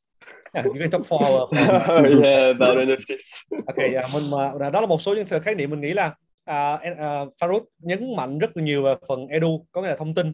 Tại vì thật ra bản thân mình khi mà research về NFT đọc cũng khó hiểu lắm. Nó viết cái gì, cái cụm từ gì đâu rất khó hiểu. Ra là bởi vì khi mà quá nhiều thông tin nó sẽ làm cho cái người nghe, người đọc, người research người ta bị gọi là bị cảm thấy cản trở đó. Thì cái việc mà research đóng vai trò rất là quan trọng. Research study thường xuyên sẽ làm cho mọi người có thêm thông tin, có thêm tự tin và có thêm kiến thức rất là dễ để tiếp cận ha. Thì back trở lại với Thiện, tại vì chủ đề của mình hôm nay là nói cả về NFT và market. Mình sẽ không thể nói mọi thứ nó crazy, nó điên cuồng giống như mà mọi thứ được. Anh muốn nghe một chút xíu về những cái ngày đen tối 2017, 18. Thiện có thể chia sẻ một chút xíu những cái ngày đó được không? Tại vì người ta kêu bây giờ mọi người đang hưng phấn, đang cực thịnh mà ai vô cũng thấy X23 hết. Anh muốn nghe một số những cái trải nghiệm đau thương để của Thiện luôn, được không? Để anh em mình thoải mái mình chia sẻ đâu, để những người nào đang ở một đỉnh cao phong độ họ thấy được mình trong đấy, warning mọi người thôi. Dạ. Tức là chúng ta đã trải qua thời điểm 17 thế nào, 18 ra sao, và cái lời khuyên của Thiện cho những cái study này. Dạ vâng, chào mọi người. Bây giờ tiếp tục chia sẻ về thị trường thì các anh chị, một số anh chị đã qua tháng 27, 28 thì đã có cảm nhận riêng rồi, còn những anh chị mới đa phần là những gọi là tấm chiều mới ha. Tấm chiều mới thì chắc là chưa trải qua đấy, thời điểm đấy nó rất là kinh hoàng. Kinh hoàng vừa rồi đây các anh chị vừa thấy từ cái giá khoảng tầm 6 mấy mà tụt xuống 4 mấy, các anh chị cũng đã run rồi. Chứ ngày xưa thì hồi đấy nó mơ từ lúc 20.000 đô mà mọi người đang cực kỳ hưng phấn, ai cũng vừa vào tiền, thì trong một đêm nó về chỉ còn 8.000 thôi. Sau đó ngày mai nó hồi lên 16 và sau đó nó đi xuống dần mãi tận về 3.000 đến 2.000. Có nghĩa là nếu như bạn có 100 tỷ vào trong đấy, thời điểm lúc bit 20.000 đấy thì tụt xuống phía dưới còn 3.000 đấy, bạn sẽ chỉ còn khoảng tầm là ít nhất khoảng tầm 23 hoặc 5 tỷ là nhiều lắm rồi, không còn đâu. Mà còn những người mà đánh về future giống như mình ấy thì có nghĩa là cháy toàn bộ tài sản, là cháy rất là nhiều. Tức là bỏ bao nhiêu vào gồng cũng cháy, gồng bao nhiêu cũng cháy. Thật ra mình nghĩ là nó bây giờ nó chỉ một nửa rồi, kiểu gì trả đến lại đúng không ạ? Mình cũng sẽ có suy nghĩ giống như các bạn. Thời điểm đó mình vào thì nó sẽ còn tụt hoài, nó chỉ có tụt hoài thôi, cháo dỡ lên. Thì đơn giản là cuộc chơi đó là cuộc chơi thời điểm đấy nó còn nhỏ và là cuộc chơi của người làm giá. Thì bây giờ nó cũng khác hơn một tí, nhưng mà các anh chị nên chuẩn bị cái tinh thần đấy, thì sẽ thời điểm đấy có những người ta cảm thấy rằng là đến dép cũng không muốn đi nữa, chỉ muốn vứt ở trên cầu và nhảy xuống thôi. Các anh chị nên chuẩn bị cái tinh thần trước, vì tâm lý không ổn định thì các anh chị sẽ vào hàng hoặc là vào tiền thời điểm nó giá nó đỉnh. Ví dụ như là khi có một số con vừa bay cao cái thì các anh chị thường vào, ví dụ con B là B nó bay một cái là các anh chị vào ngay. Nhưng mà lại quên mất rằng là chúng ta nhìn sóng đó, đa phần những anh chị không biết nhìn sóng hoặc là chỉ đánh theo thông tin của FOMO. Thì ngay cả NFT hay là bất cứ cái trend khác, ví dụ như là con Bitcoin chẳng hạn, các anh chị cũng đơn giản là thấy nó tăng rồi nghe mọi người nói tốt và nghe dự đoán tăng, các anh chị vào đi thì nó sẽ hơi giống kiểu đánh hên xui ấy, vì chúng ta không có căn cứ nào để khẳng định thị trường nó sẽ còn tăng tiếp hay là lý do vì sao nó tăng tiếp. Chúng ta phải có rất là nhiều dẫn chứng để chứng minh nó lên thì chúng ta mới ôn tiền vào đấy được, còn không thì hãy chơi một cuộc chơi giống như kiểu may rủi cờ bạc 50-50, mà cái dạng 50-50 thì chúng ta nên chơi nhỏ thôi chứ không phải là ôn cái dạng như vậy để đảm bảo trước ha. Một cái góc nhìn nhỏ nhỏ về chỗ NFT ha, thì nó là một cái trend hiện tại cũng đang có nghĩa là hot một thời gian vừa rồi, sau này còn mạnh nữa. Thì mình vẫn khuyên anh chị em là những cái dạng nào mà được nhiều sàn tổ chức người ta ủng hộ hỗ trợ nhiều thì tân tập trung những dạng này, tuy nó tăng giá một chút xíu nhưng mà nó còn tăng tiếp được, tức là chúng ta yên tâm để hold. Vì chứ không nên là chơi những cái dạng cỏ ngoài kia, vì nó gắn chữ NFT nhưng chứ hẳn là công nghệ họ đã đủ để họ làm cái đấy đâu. Còn trong cái ứng dụng thì hiện tại thì họ đang rất là cố gắng, là họ phát triển rất là nhiều thứ. Thì hãy tưởng tượng giống như tất cả những cái thứ hiện tại chúng ta đang nhìn thấy ngoài cuộc sống này, dần dần nó sẽ đưa vào trong blockchain hết. Thì quản lý dần dần là trên internet, mà ngày xưa chúng ta sẽ ít khi banh tiền ở trên app đúng không ạ, bây giờ thì rất là nhanh.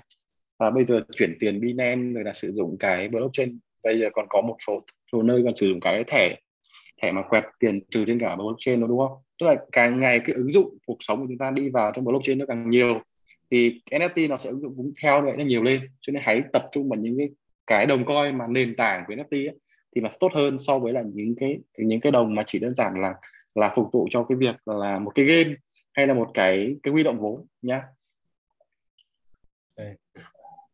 Vậy là lời khuyên của Thiện là giữ mình đúng không? Đúng là ai cũng sẽ có những giai đoạn hưng phấn, và người ta kêu là để khi nào mà thủy triều xuống thì mới biết ai mặc quần, mà thị trường đang tăng thì ai cũng là người chiến thắng tới khi nào mà thị trường xuống một phát.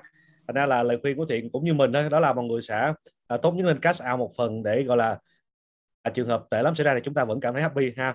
Và Thiện cũng có một số những cái chia sẻ liên quan tới NFT cũng đúng là bây giờ là hưng phấn cũng vừa đủ. Đầu tư như dáng mà được ông lớn đầu tư thì ít ra là mấy thằng lớn nó không có ngu đầu tư dáng lõm cả nhà, hiểu được. Thì ít ra là những cái dáng đó nó được đảm bảo bởi những backer có uy tín rồi, thì sẽ giúp mọi người ăn sẽ không ăn nhiều bằng những cái dáng nhỏ rồi, nhưng mà ở trên nó sẽ an toàn ha. Thì đó là một số lời khuyên của Thiện dành cho thị trường. So I just asking cho em thêm một chút xíu. Okay. Cho em thêm một chút xíu. Ok. Alo, cho em nói thêm một chút xíu. Okay. Đây là thời điểm hưng phấn của thị trường, rất là nhiều người đang đổ tiền vào, nhưng mà nó chưa phải là cái đỉnh hưng phấn, cho nên các anh chị cũng không cần phải hoảng loạn hay là cut out toàn bộ tiền của mình ra. Nhưng mà nếu như anh chị mà đã vào số vốn nhỏ, ví dụ như là vào 1 tỷ, bây giờ đã lên đến 5-7 tỷ rồi, thì nên đảm bảo cái số tiền vốn của mình ra trước để chúng ta có cái tâm lý thoải mái hơn. Vì trong cái kinh nghiệm đầu tư của mình thì có hai thứ tác động vào cái vấn đề tài sản của bạn có tăng hay không. Đó, đầu tiên nó chiếm 70% cái việc các bạn có lời được nhiều tiền hay không và kiếm được bao nhiêu tiền, thì nó chính là tâm lý của cá nhân của các bạn. Thì khi mà các bạn ra tiền vốn rồi thì các bạn sẽ cảm thấy thoải mái hơn. Cái thứ hai là các bạn phải có kế hoạch và chiến lược cho nó rõ ràng, chứ không phải đánh theo may rủi vận may. Nếu như ai đó các anh chị đang xem ở đây mà đang hoàn toàn đánh theo cái kiểu là theo cảm tính, hoặc là theo đơn giản là vì hên xui, gọi là con nào người ta khen tốt thì cứ mua đi, mua đại đi, thì các anh chị cũng đang lặp một cái vòng lặp, thì sẽ có nguy cơ các anh chị sẽ đu đỉnh trong cái mùa downtrend sắp tới. Đúng là Thiện khuyên mọi người là cash gốc đi để ở lại gồng cho đã, đúng không, cho nó yên tâm. Vâng, Nhưng mà mình có nghe loáng thoáng đâu là chưa tới đỉnh toàn phần, thành ra là còn tăng nữa, đúng không ạ? Thành ra vâng, mọi người vâng. lưu ý, tóm lại là nhưng mà tốt nhất là nếu mà còn gốc thì cash ra cho nó an tâm. Ok. Farouk will just say, talking a bit about the market, because we know that the markets can go very fast and maybe they can dump very very fast also. So we should protect by collect the money in the pot, so save our profit and share some experience about how to manage fund to the people. So, but Peter Thiện said that the market still can go up in the near future. Based on the person you do research, so any information let you feel that the market is still going up. Something about like the fund coming or anything.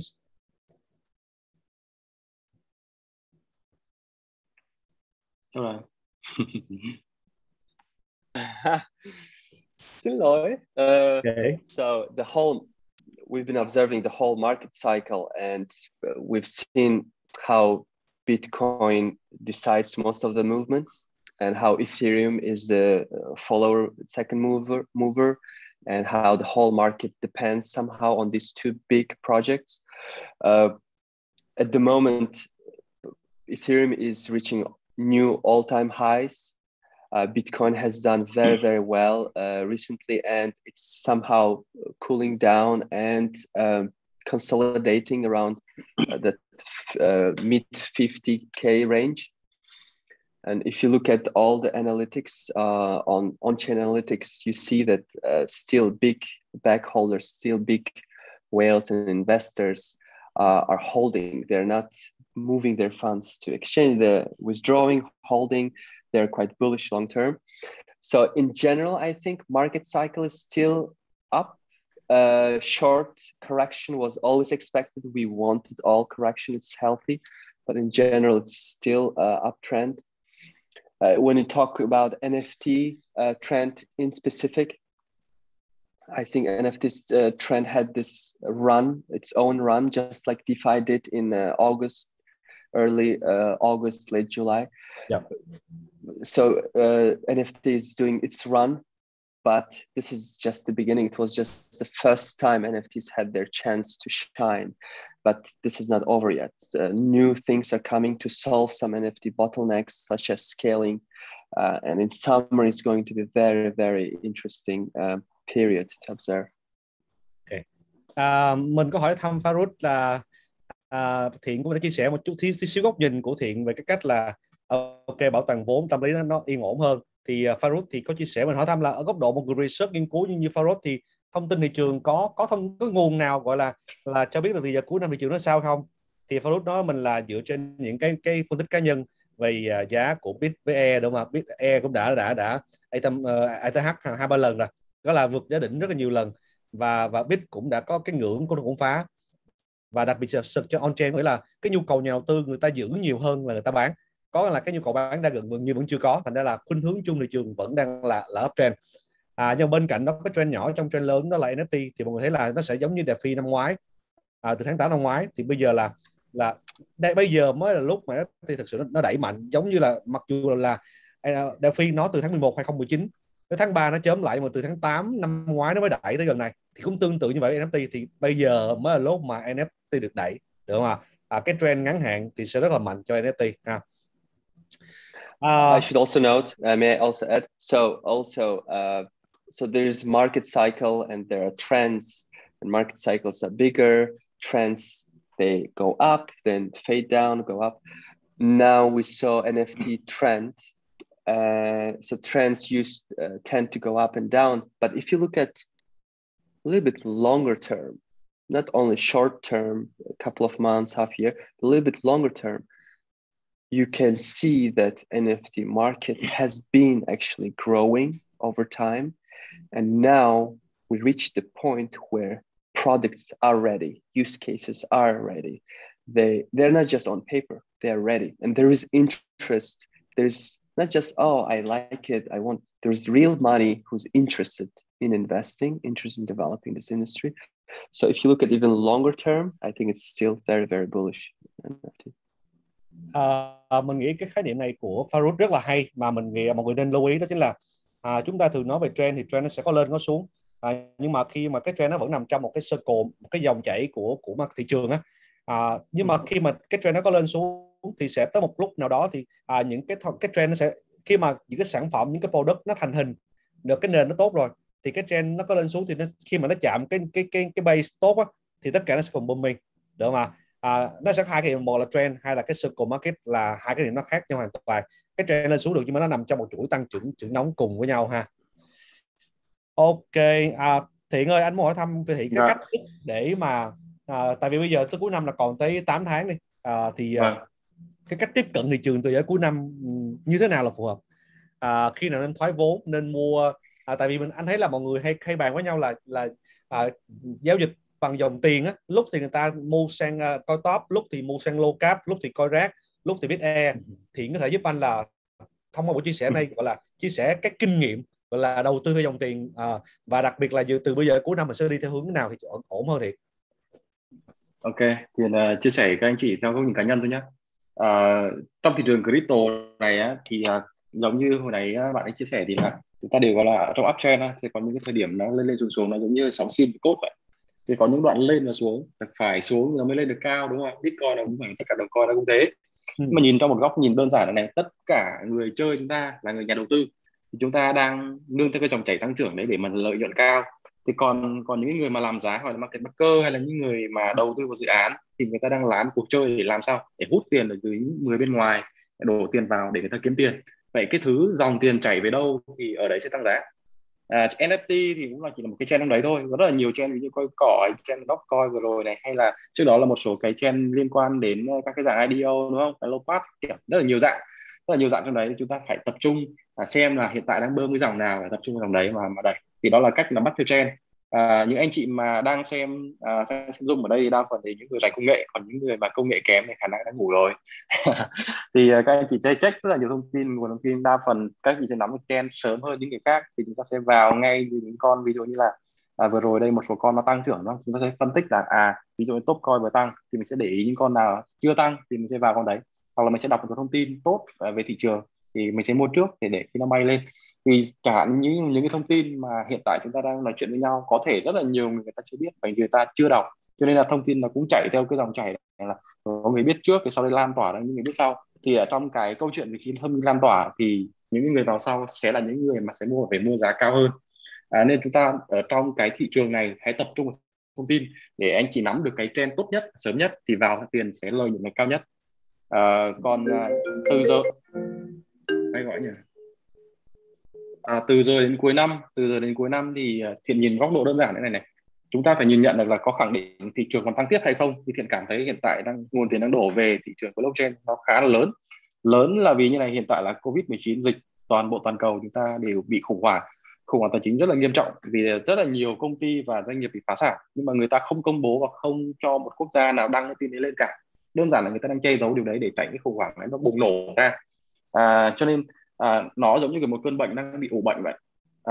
Tiền thì hiện tại đang bị thu về và người ta đang đẩy tiền ra vừa cứu trợ, và nó đổ về những cái thứ gì có thể kiếm tiền nhanh nhất. Đó là đầu tiên là chứng khoán, nó đẩy chứng khoán dù nó rất ảo, rồi từ những nguồn tiền đấy nó có đẩy về bất động sản và đẩy về những cái thứ như vàng forex, đúng không? Và đẩy cuối cùng nó liên quan đến blockchain. Và blockchain nó là giống như một ngôi sao mới hay là một cái con kỳ lân mới nó vọt lên, thì dần tới là các nhà đầu tư đang dồn tiền vào, dần tới rằng là Thiện nghĩ rằng là thị trường blockchain còn tăng mạnh từ đến cuối năm, cho đến khi nào mà ổn định những cái chuyện dịch, thì khi mà nó lộ ra cái thông tin là khủng hoảng tài chính thì khi đấy nó sẽ vỡ toàn bộ luôn, chứ không phải chỉ mối đơn giản là thị trường blockchain đâu. Nó giống như một giống như cái việc là chúng ta đang chạy rất là nhanh, đua với một cuộc đua mà xem ai sẽ là chuồn trước và lợi nhuận cao nhất.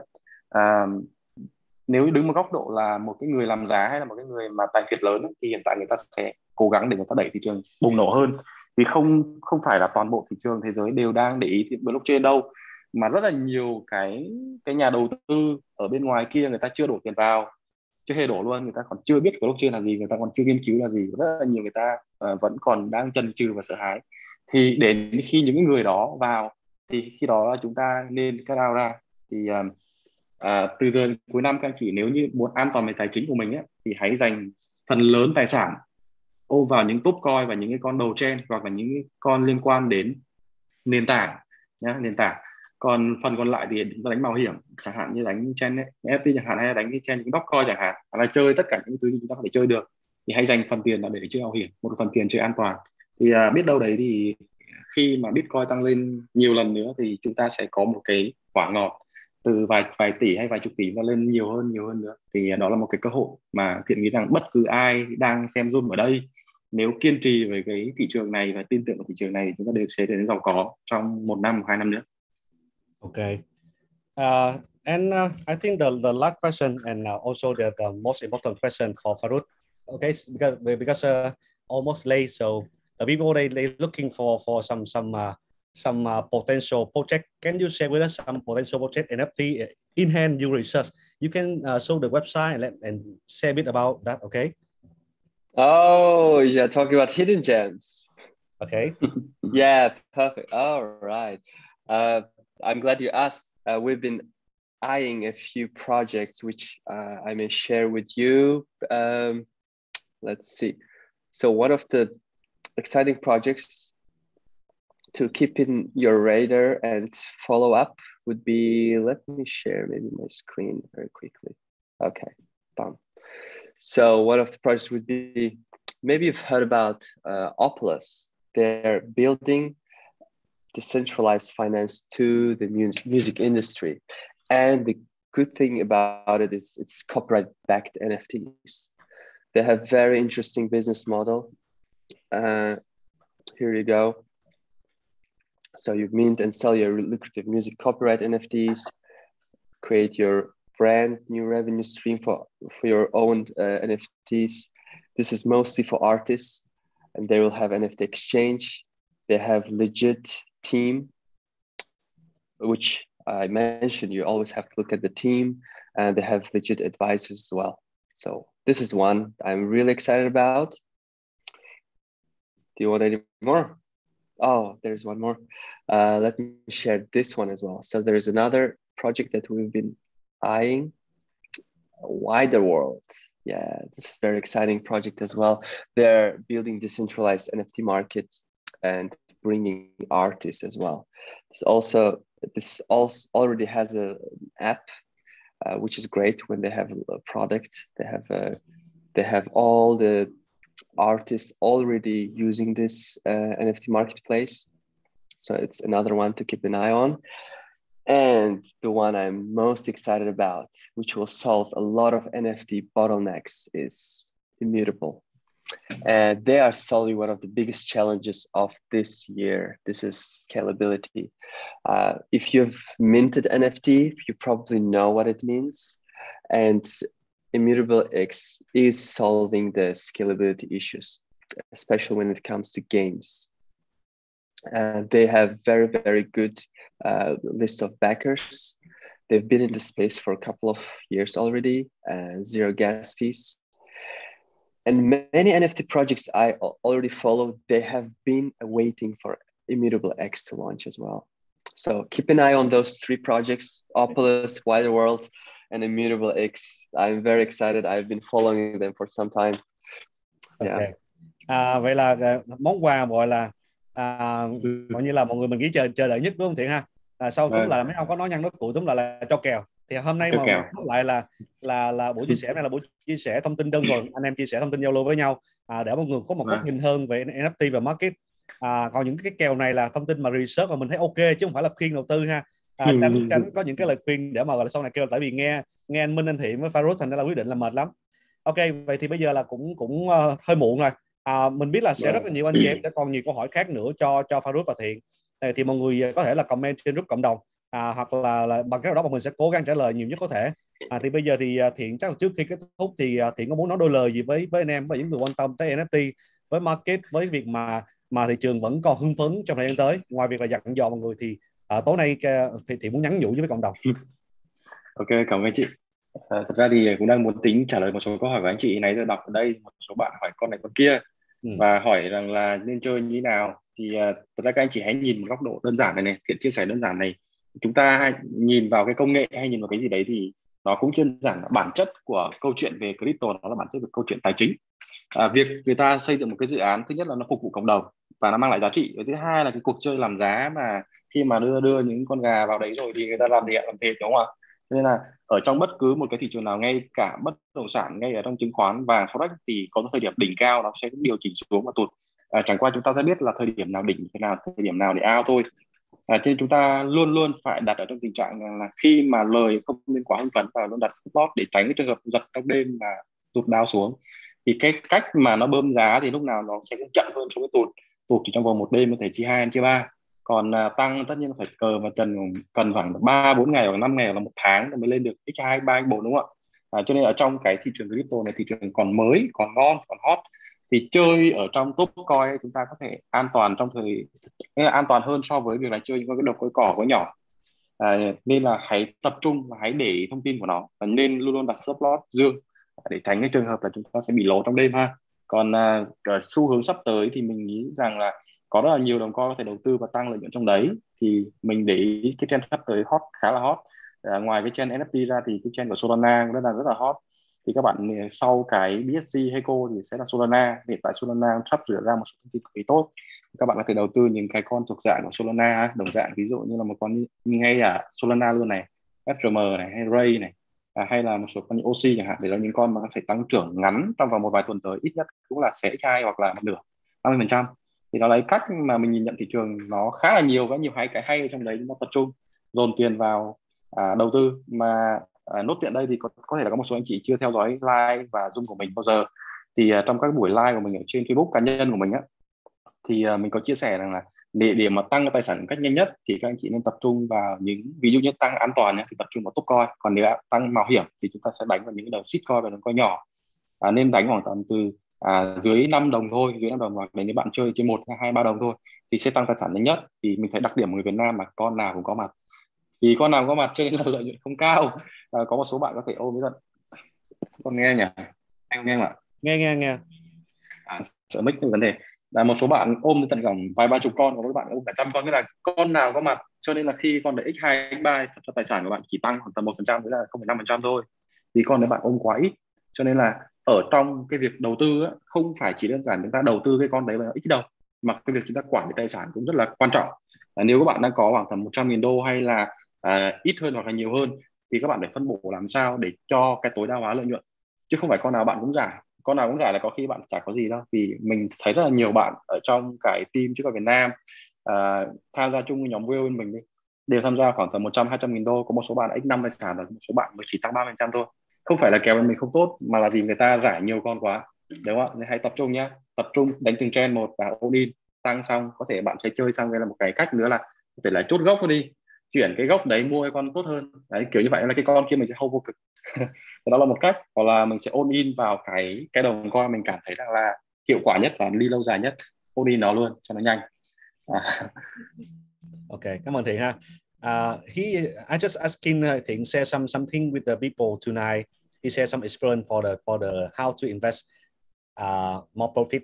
Okay, so how about you? Before we leave, because we know the people they have a lot of questions, so we answer later in the chatting or in the group. So you have something to share and to say with the people tonight? I would like to sum up so that people, that would be the takeaway from this event as for me. So first, NFT market has a lot of potential because there is a lot of things being developed, a lot of funding coming. So long-term, NFTs will stay. They're here to stay. Many projects will fail, just like in any space, because experimental stage now, but in long-term, NFTs are going to stay. Short-term, NFT market, NFTs are trending, but trends tend to go up, down, cool down. In general, NFT trend is not over yet. Maybe some other trends are coming, but NFT trend will still be here for some time. Third, when something is trending and there's so much hype and it's hot, be aware of scams. Be aware before you get into any project, do your research, follow all the steps we just mentioned.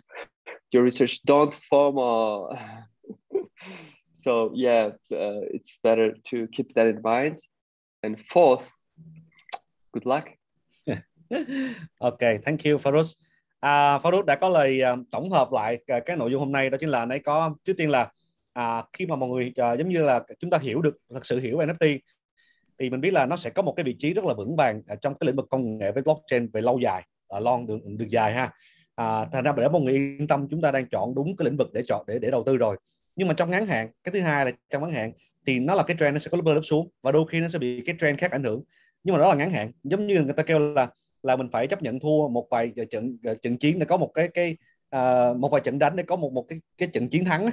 Thì tương tự như vậy, đôi khi là cái trend nó sẽ bị những cái lần nó bị up down bởi trend khác nó lớn qua, nhưng mà khi mà chúng ta biết là đường dài nó vẫn ok thì chúng ta cứ thoải mái với NFT ha. Và cái số 3 mà Phó chia sẻ là beware, cái là hãy cẩn trọng, tại vì khi mà mọi thứ đang hưng phấn thì rất là dễ dàng cho những cái dự án scam, những dự án không chất lượng họ đi vào, thì đừng để mình mất tiền vì sự gọi là nóng vội của mình. Và cái thứ tư đó chính là good luck, là may mắn. Ok ha, là chúc mọi người sẽ có một cái sự may mắn với lĩnh vực đầu tư này. Ok. Thì đó là những cái trao đổi rất là cơ bản của buổi tối hôm nay. Thật ra là mình biết là bây giờ để trả lời câu hỏi trên cái này chắc là ngày mai cũng hết, đúng không ạ? Thì mọi người giúp mình là cứ comment trên các cộng đồng cả GSF hoặc là TradecoinVietNam thì hai bên đều sẽ sẵn lòng trả lời cho mọi người thôi. Thì mình cũng chỉ muốn tổng hợp lại là thank you Thiện, bởi vì đã dành thời gian cho với buổi tối ngày hôm nay. Thank you. Thank you very much. Thank và you, hy Mr. vọng là buổi tối nay giúp mọi người có cái nhìn trực quan và hiểu hơn về NFT, để mà khi mà chúng ta kiến thức của chúng ta tăng thì đầu tư nó cũng thoải mái thuận tiện hơn. Và nhớ là Thiện nói là hãy giữ những phần cho mình để đảm bảo là chúng ta sẽ có thắng lợi sau khi thị trường up và down ha. Xin cảm ơn mọi người rất là nhiều. Thank you và chúc mọi người. Ok. Cho gửi lời cảm ơn các anh chị tí hả? Ok. Vâng. Cho Thiện gửi lời cảm ơn các anh chị đã dành thời gian theo dõi cái buổi ngày hôm nay, đã dành thời gian yêu quý GSF cũng như Chúc Việt Nam. Những anh chị nào muốn liên kết cũng như là tìm hiểu thông tin thì có thể là ở trong group của Chúc Việt Nam có thể join vào đấy, hoặc là Facebook cá nhân của Thiện vào tên Hoàng Minh Thiện để có thể theo dõi thông tin của bên mình nhé. Còn các cái trend sắp tới thì hy vọng rằng là GFS cũng như là Chúc Việt Nam sẽ chia sẻ nhiều thông tin bổ ích cho các anh chị theo dõi và đầu tư. Chúc các anh chị là trong năm nay sẽ nhân 10, 100 là 1.000 làm tài khoản. Để mọi người đều thắng lợi nhé. Rồi, mọi người nhớ thêm 3 từ khóa là Octopus, Immutable X and Wilder World. Wilder, đó là những từ khóa mà chúng ta nên quan tâm sau buổi tối hôm nay. Nó có thể túm lại là được research rồi, nhưng mà làm sao mua được nó thì cần phải rất nhiều công sức ha. Xin cảm ơn rất là nhiều anh chị em đã gần 1.000 người có mặt trong buổi tối ngày hôm nay, cả gần 2 tiếng đồng hồ. Hy vọng là buổi tối này đã có cung cấp những thông tin hữu ích cho mọi người, mà rất là mong tiếp tục được tương tác mọi người trên group Telegram. Thank you and goodbye. Hẹn gặp lại. Thank you. Thank you. Bye Bye. Cảm ơn. Cảm ơn nhiều. Bam.